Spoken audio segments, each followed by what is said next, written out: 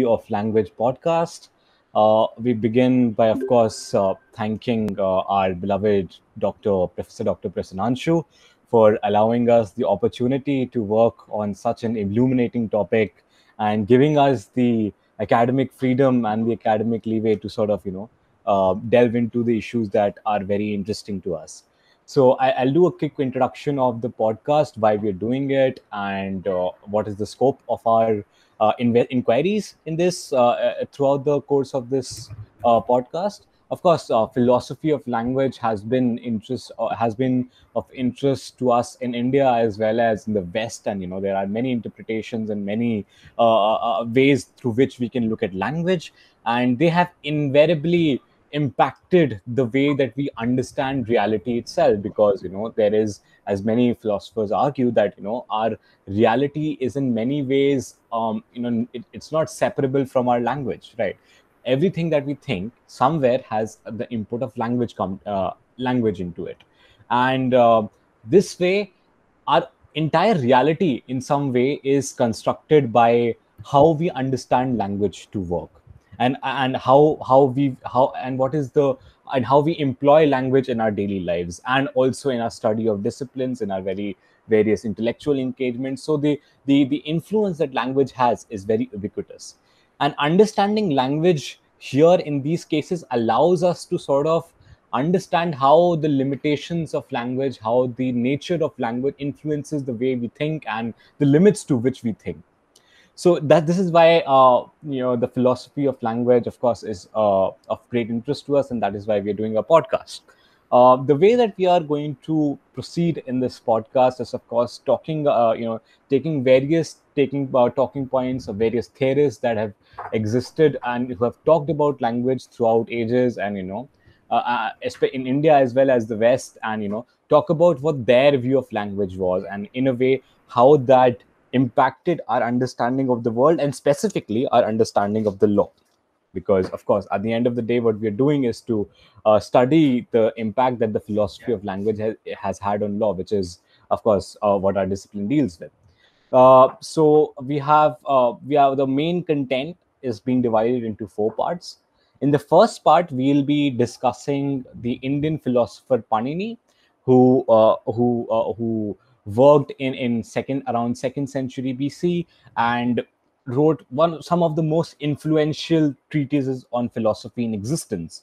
One of the major being Ashtadhyay, which literally means 8 chapters, where he discusses his philosophy of language, his ideas about grammar, which are a stock text for Sanskrit scholars even today, and for the students of philosophy of language even today. And the work of Panini has gone on to influence many philosophers even in the West. For example, Ferdinand de Saussure was majorly influenced by the work of Panini, and also the impact that Panini had was also felt in the linguistic theory to come many millennia later.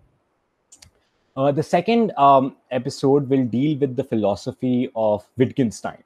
Now, Wittgenstein is a philosopher whose influence cannot be understated on philosophy. Most of the Western philosophy in the 20th century was somehow impacted by Wittgenstein's work. His work laid the foundation of positivism, logical positivism, and positivism in many ways impacted the entirety of our understanding, not only of law but also of sciences, and is one of the most dominant philosophies guiding these disciplines even to this day.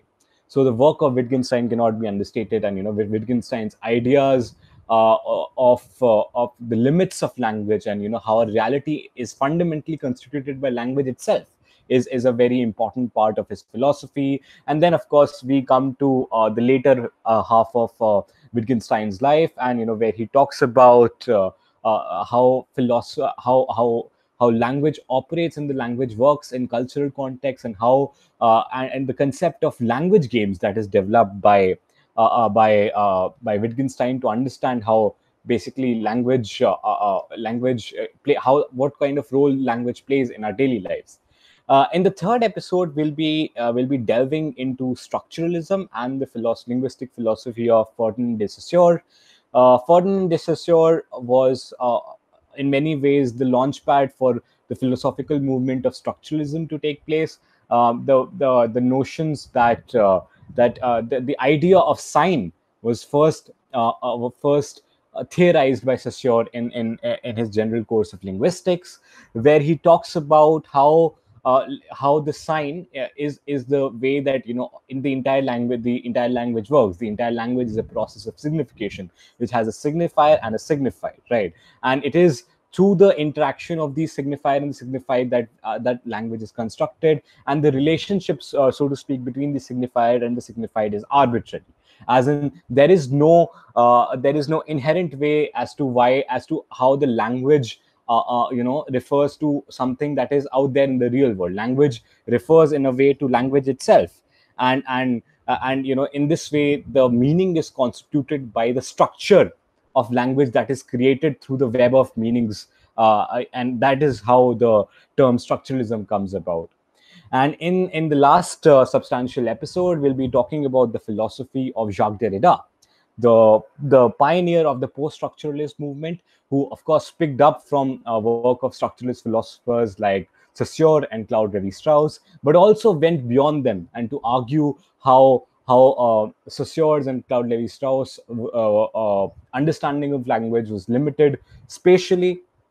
And he talks about the concept of difference, as to how meaning is not only deferred but also deferred. And he also expands about his idea of deconstruction, where he talks about the binaries that exist within our understanding of language, and which he call and our fundamental assumption in Western metaphysics, that all the ideas that somehow refer all our philosophical constructions refer to not just to something that is constructed within language, but something that appears out there, that is not constructed by language, which he calls the fallacy of logocentrism, so to speak.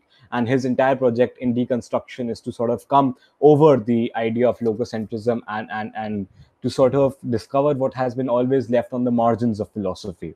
So Derrida will, of course, be the conclusion of our so the substantive part of our podcast, and it will be a very, very delightful journey, of course, for all of us, I'm sure. So let us start our the substantive part of our first episode, which is the discussion of on Panini. And of course, the research report of Panini was drafted by my friend and colleague Ananya Upadhyay. Ananya, kindly introduce Panini to us and tell us why do we care about him, what is the significance of his work, and so on. Please go ahead. Yeah, thanks, Abhineet, for the wonderful introduction. So Panini, I think all of us know him primarily as a grammarian because of, as you said, his work Ashtadhyayi. So Panini was essentially a Sanskrit scholar, and he was in ancient India. Now we don't exactly know the time frame in which he was based, but scholars believe he was between the 6th and 4th centuries BC. Now, he was in fact so widely renowned as a grammarian and a linguist that he was even called the father of linguistics by many sources, not just in ancient India or in India, in contemporary India, but even in the Western world, he is widely renowned. And this is partly because he was a major influence on other linguists across the world, including those whom we are covering in this podcast, such as Saussure. So, what exactly his contribution was, if I have to put it very simply, was that through his treatise on Sanskrit grammar, the Ashtadhyayi, he tried to cement the role of Sanskrit as the mode of learning or as the dominant language for learning for the entire Indian subcontinent. And this persisted for millennia until there was the Mughal rule, which brought in Urdu and Persian and established that as the language of learning. So, as per Fritz Stahl, his theory of morphology was more advanced than any other European scholar, and until as late as the 20th century AD. So, coming to what morphology is essentially the study of words, word formations, and word relationships. So, as many of our listeners may be knowing, Sanskrit is a language wherein you words are not just created without any basis. They often, like, there is often combination of words. There's prefixes and suffixes in order to make new words. So if I can give a brief example, so you have the word khaga in Sanskrit, which means bird, and the logic is that kha means sky and ga means movement. So you created a word taking something, like, it means something which moves in the sky. And then you have uraga. Uraga means a snake, and ura means the ground, and ga against means movement. So something which moves on the ground is called uraga, meaning snake. So these are the kind of language rules that he came up with, and of course he also formalized Sanskrit and defined it very carefully in talking about the grammatical rules. So as many of us may know, Sanskrit is often called a perfect language, and this is because its rules of grammar are very precise and very consistent. There are rarely any inconsistencies in the language. This is largely creditable to the works of Panini. So the Ashtadhyayi essentially tries to define and preserve Sanskrit as the language of learning because it was the language of the Vedas, and therefore Panini's understanding was that the language which is so pure and therefore used in the Vedas, which is the connection which humans have with God, or which Brahmins had with God, and therefore he felt that it could get corrupted unless it was codified, and therefore this codification of language was very necessary. And in codifying it, he brought these algebraic rules, like I talked about. Like there is a proper grammatical structure to every word and to every sentence. And he also said that if this language was not so codified, then learning was impossible. In other words, he called it the sine qua non of learning, that a proper language structure needed to be formed. And at the same time, he also prioritized brevity over clarity, which is to say that although the Ashtadhyayi consists of nearly 4,000 sutras, to be precise, 3,959 sutras, it can be recited from end to end in less than 2 hours. So now, before we get into more detail on Panini and his works on Vyakarana, I also want to talk about two other scholars from ancient India who borrowed from Panini but also diverged from him in significant ways. So you have Patanjali, who was a sage in ancient India, whose life is dated to the mid second century BC, and he was the author of the Mahabhashya, which means the great commentary. So it's essentially a commentary on Panini's Ashtadhyayi, but it goes beyond it, and therefore some people refer to it as the first philosophical text that was given by the Hindu grammarians. And he also quotes another scholar, Katyayana. Now, so basically, what the trio of them taken together can be said to delve into philosophical issues related to language, and they in doing so they preceded the darshanas. Now, what are the darshanas? They are the formalized philosophical systems that we have in the ancient Hindu tradition. So before they were the darshanas, they were the grammarians who tried to explore philosophy through language. So that would be a brief introduction. Thank you very much, Ananya. That was very enlightening and gave us an idea about Panini and the type of work that he was trying to do, and also introducing Patanjali and Katyayana, which who are important philosophers in their own right, who of course borrowed from and also developed on the works of Panini. Now we are we'll discuss the works of the grammatical aspect of sort of to speak of Panini's work, which are part of his Vyakaran, which literally means grammar in Sanskrit. I think Pranay, you would want to share your insights about Panini's Vyakaran. Please go ahead. Yes, thank you, Abhineet. So, Vyakaran is a Sanskrit word for explanation or analysis. It refers to the study of grammar and linguistics, and it is one of the six Vedangas or science ancillary to the Vedas. It consists of grammar, grammatical analysis, and conventions which are necessary for accurate language. It is also related to the another Vedanga called Nirukta, which the former seeks to establish as the exact form of the words as a means to properly express ideas. The latter dwells on etymology and the contextual meaning of words. More specifically, the latter holds that all nouns could be derived from verbal roots, while the former disagreed. Panini's work is also one of the oldest surviving material on Vyakarana. Another scholar, which was Fritz Saal, studied how Indian ideas influenced the work of European scholars on language. He noted that the ideas of formal rules in language, or what we call structural linguistics, heavily borrowed their ideas from Panini. And later, another scholar, Bhartrani, and Saussure himself considered him, that is Panini, the founder of modern structural linguistics. as a professor of Sanskrit for over 3 decades, and he explicitly credited Panini among his inspirations. Saussure ideas were after that further developed by Chomsky. Meanwhile, Panini influenced many other great philosophers that came after his time, which included Charles Peirce, who was called the father of pragmatism, or which is the idea that words and thoughts are instruments for prediction and action rather than how they mirror in reality.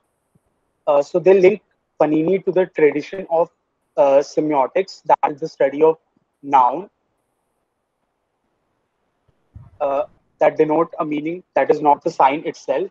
Uh, Finally, another philosopher, that is Leonard Bloomfield, called Panini the founding father of American structuralism, wrote a paper on Panini's roots.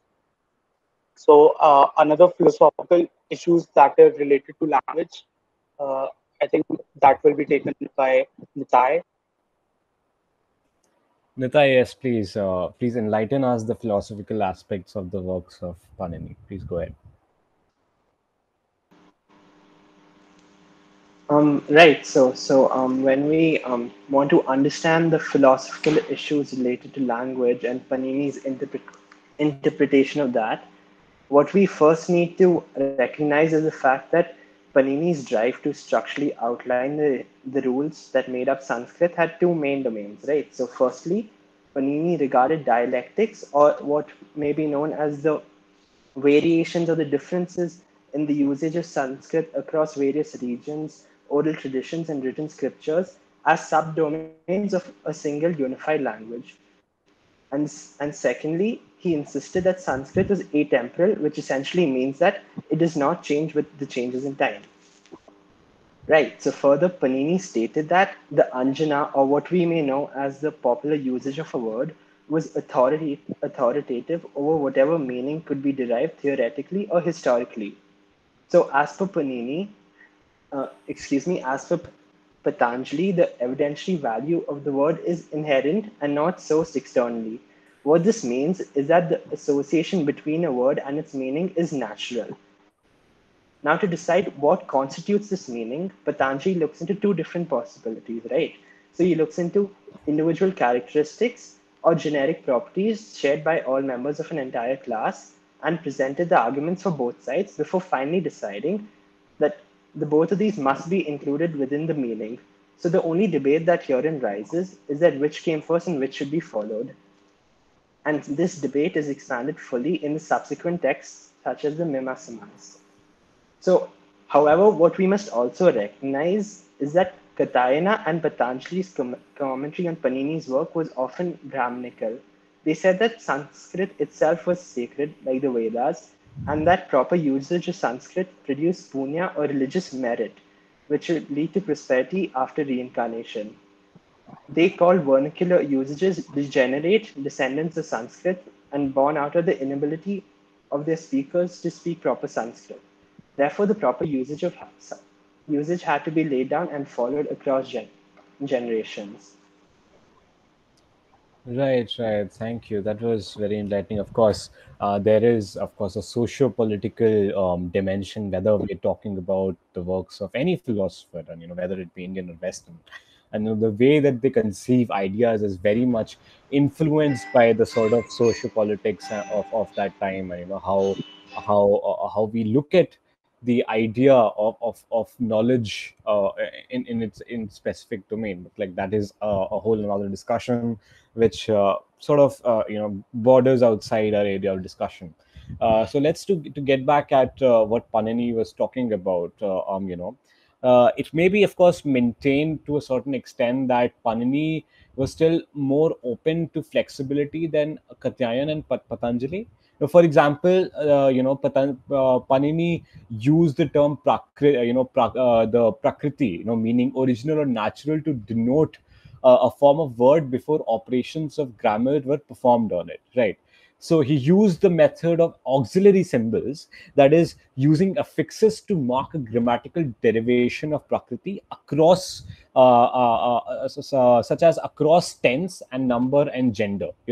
This method was rediscovered by a later philosopher named Emile Post and became a standard practice in design of computer languages. And it is not a surprise that there are many fields which are sort of rediscovering the use of language in computer sciences, and trying to understand how our understanding of Sanskrit as a formalized language can help us redesign the way that we look at computers and computer sciences.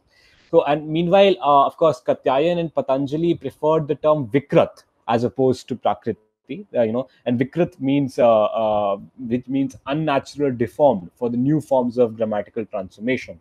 So, and as per these scholars, this reorganization rigidity by Katyayana and Patanjali was a counter to the Jains and Buddhists who had begun their opposition to Brahmanism by the 2nd century BCE, which is, of course, a sort of a political end, like a sort of strife between, what we traditionally consider as like, the Vedic Brahmanic philosophy, and, the counter movements that were coming up, that is Jainism and Buddhism, that were coming up in many ways, as a social political opponent to Brahmanism and Brahmanism's hegemony over cultural life. And there are many narratives, of course, about how this entire issue panned out.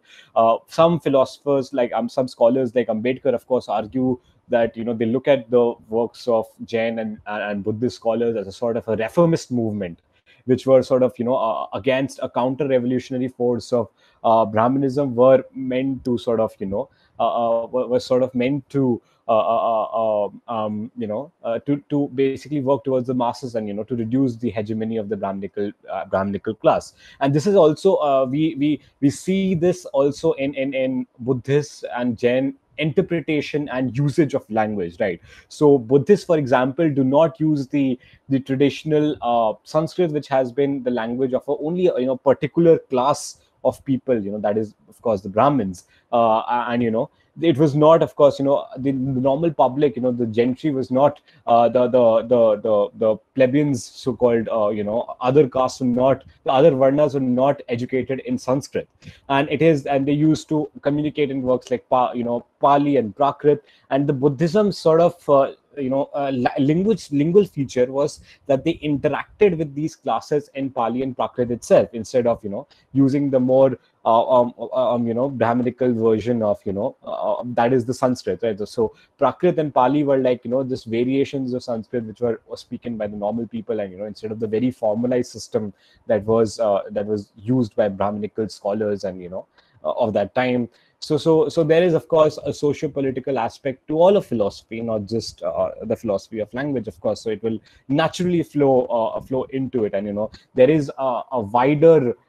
This is a wider movement that we see across Indian philosophy, that much of the metaphysical aspect, so to speak, of our philosophy are very much guided by what the socio-political material realities are that exist at that time. And the philosophy of language in ancient India was, of course, not an exception to this rule, as we have seen just now. So, as per Patanjali's interpretation of Panini, the relationship between Sanskrit words and their meaning is said to be established permanently by grammarians, right? And this is in contrast to, of course, the Saussure's idea of language as where the signified and the signified, the relationship between them is arbitrary rather than natural. We will come and discuss that when we talk about our module about Saussure and structuralism. And the consequence of this permanent establishment of the meaning between the Sanskrit word, the permanent establishment of relationship between the Sanskrit word and their meaning was meant that the meaning of the world was therefore eternal or nitya, right? And so so the eternality of meaning, or the nityatva of meaning, only existed in Sanskrit and not in other vernaculars, which, of course, like any other language, evolved with customs and usage over time, right? Which, of course, Saussure calls the synchronic, view of language, the synchronic and diachronic divide between structuralism, which was, of course, in many ways picked up by Saussure from Panini, and which we'll have a good time reflecting on when we talk about Saussure, and of course discuss the influence that Saussure had from Panini. So, of course, this gave rise to the debate of how words could retain their meanings even after changing, and yet comprise an internal language. So there is this entire, dialectic between the eternality of language, its stasis in time, and its evolution through time. And this is a conflict that is, of course, sort of resolved temporarily by Saussure, but of course this resolution is of course again disturbed by the ideas of Jacques Derrida, who talks about that there is no static view of language that can be taken, and meaning is not only of course deferred in a system of a structural web of meaning, but also deferred in time always. So that is something that we will discuss when we talk about Derrida.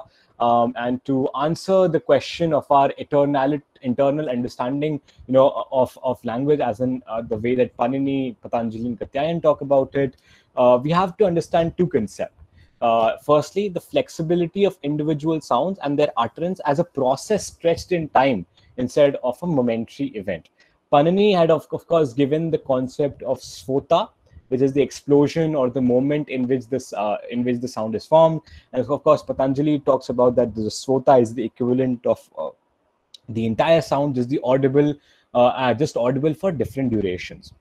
This related to another issue that these scholars raised, was whether the words can be understood as a string of sounds and therefore sentences as string of words, right? Which all three of these scholars answered in affirmative. But Bhartrhari differed slightly in this, and he adopted a gestalt approach in saying that while the words may be defined in isolation, it has meaning only in the context of the sentence. Now, to explain what gestalt means, gestalt is the basic idea that the